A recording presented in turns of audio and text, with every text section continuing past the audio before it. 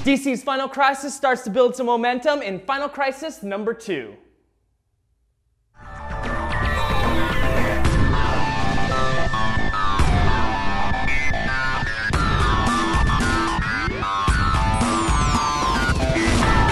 Welcome back, Zappers. I'm Devin Curry with Shazap.com, your online source for comic book news and reviews. Today on Shazap, we're taking a look at Final Crisis number 2.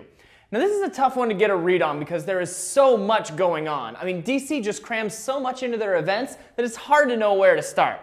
So let's start off with what I didn't like. The first, and in my opinion, most grievous offense was that Batman has been kidnapped. I mean, really, is Batman going to be the first one that gets nabbed? Come on, let's be realistic here. He's frickin' Batman. I mean, the next thing I didn't like was how it opened. By starting off in Japan with the Super Kids Club, it didn't really connect me to the story. I wondered if it was off in the future and what its relevance was. Now, it started to come together, and I think that it'll make more sense later on, and a pretty good story. So I'm excited to see what will come of that.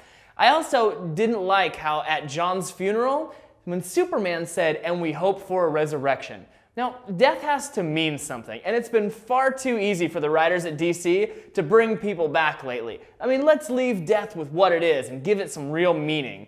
Now, for the things I did like, which thankfully outweigh the things I didn't, first of all, I love the concept of the bullet shot back through time. It's kind of like when in Wanted, which is coming out this weekend, where they had to fire a bullet from a whole other city to kill someone who was unkillable. It's a great twist and a very unique idea.